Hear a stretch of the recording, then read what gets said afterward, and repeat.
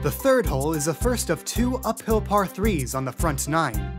This hole ranges from 115 yards on the front tees to 170 yards on the back tees.